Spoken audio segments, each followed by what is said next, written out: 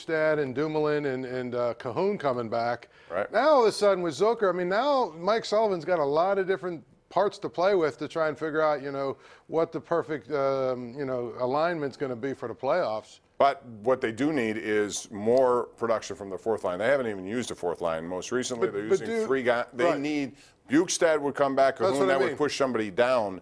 That will help. And they need it. When you get those 2 guys back and you added Zucker now, you're basically bringing 3 guys in, and you're going to completely redo that fourth line. So it's another nice performance by Tristan Jarry. This is a luxury that not many NHL teams have, because you have Tristan Jarry, who is playing out of his mind. He was an all-star goaltender this year.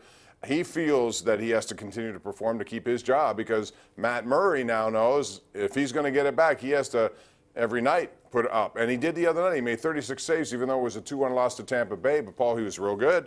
It seems like Mike Sullivan loves this situation. He's just going to keep using both until the best man wins. Well, I think the one thing that Mike Sullivan's done a really good job is pushing buttons throughout his entire, and creating competition. And the fact that he's got 2 goaltenders he can turn to, basically he's like, hey, whoever's playing better gets to play.